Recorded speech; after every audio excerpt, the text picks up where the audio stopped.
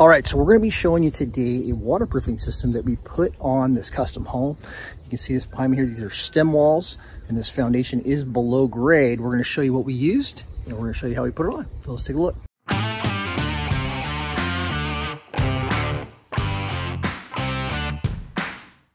So the product that we used here, this is what we call J-Drain 200, and it's a dimple mat. You can see this, how it's built like this. It has rigid plastic that you can see here, and it's got a flat, kind of flat on the back. The dimples come out, and you can see how this is, flip this up so you can see it. But this material is very strong from compressive standpoint. So this lays against the wall like this, and then you push on this, and the idea is that this filter fabric holds back any of the soil, and then this creates a drain plane right here for the water. So this is protecting Trimco 250 GC that's on this wall, and you can see all this waterproofing here. So this is what's actually waterproofing the wall, and then this drainage mat goes on against it. And then what happens is the water, once the soil or the rock or whatever you put up against this material is put up against here, it protects that the actual Trimco 250 GC on the back, and then it creates a drainage plane where it comes down. It also relieves hydrostatic pressure. So the idea is the water comes here, it hits this mat, it hits this drain plane, and it runs all the way down the wall, down to the top of your footing, which then on the top of the footing we have it's another product by J-Drain. So J-Drain, it's an SWD, and this is a 6-inch.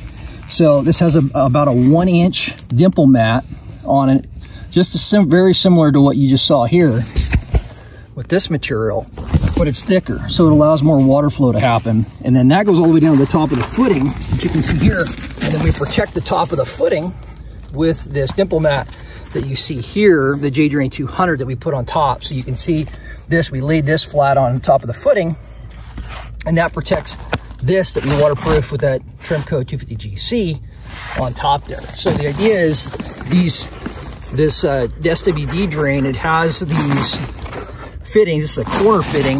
It's 6.5 inches tall, and this goes around the corner. You can kind of step back here so you can see this. So it goes on the corner, and you fit that piece, and you cut that SWD material, and then you push it into there, and then that takes the corner. And then also I'll show you transition where it actually comes out into a pipe on the other side.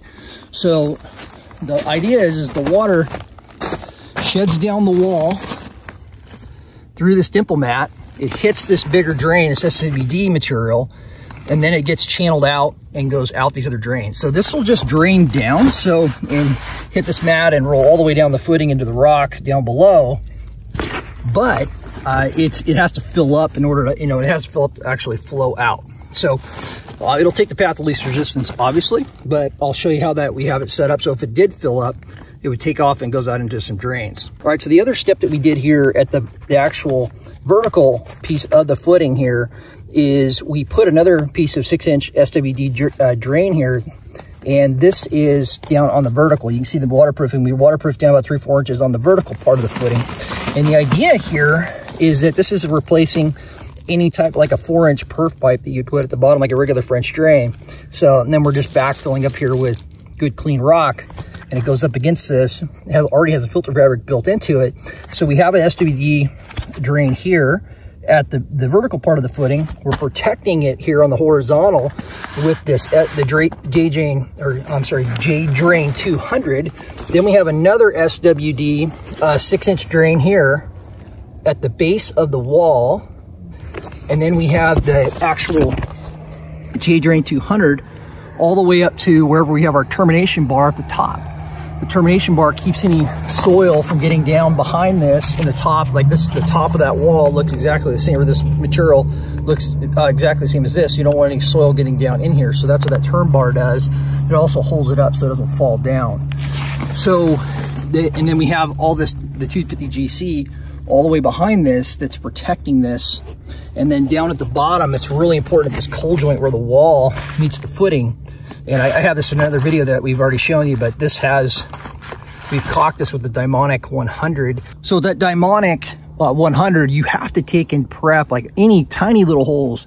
I mean, even smaller than a dime as you go around this thing, and just make sure that anything like these little pit holes like that you see here, these are all taken care of. You can see the size of them, like even that doesn't cover well when you put this 250 GC over it. So you got to make sure that you cover these up real good with caulking and prep all these before you roll on this 250 GC. All right, so here's an example of the SWD drain and how that comes over here. So this is another fitting, it's a T fitting, and that you can see that 6-inch material right here.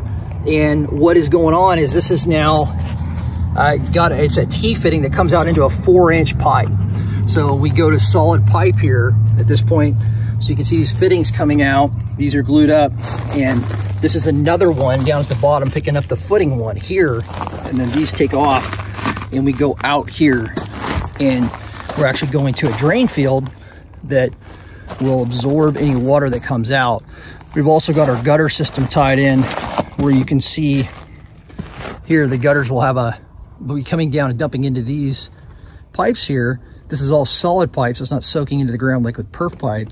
And then you have this gutter, this is going to be a gutter as well. This 190 you see it's not connected. That's after all this foundation pipe, so you don't have any issues with this. You don't want any water getting around the foundation.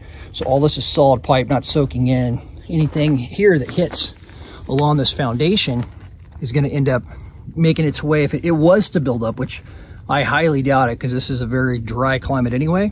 But if it was to build up, it would build up enough to where it would flow around the footing and then go into this pipe and down and out this direction here, all the way out into our leach field that we put in for just this, or it's a drain field really is all it is. So you can see along the side here, we've put this rock up here to hold this SWD drain up because it's falling off. The adhesive doesn't work really well. If you buy like a 3M adhesive, it doesn't stick very good for very long, so it'll fall off on you. We'd like to not use the mechanical fasteners if you don't have to, because it ends up having a penetration in that waterproofing down near that cold joint, which is not ideal. So you kind of walk around the outside here and you can see how this is all done. So this again steps up on this side again for a porch that you can see here, and you have the same application all the way down. So these sides here, this will just get backfill. As we backfill, this will hold this up against the wall, and that way you don't have to do any mechanical fastening on this. We'll just make sure somebody's here and making sure it folds up correctly. And that'll work just fine. All right, so the next step is we're gonna actually start throwing in 3/4 inch crushed rock around this foundation. You don't have to do that. You can use regular soil, but we're doing that just as an extra precaution. It's easier to put into. It compacts really well. And that'll go just below the turn bar. Then we'll put some actual real dirt up above, as we go above the turn bar, maybe some topsoil and that on here.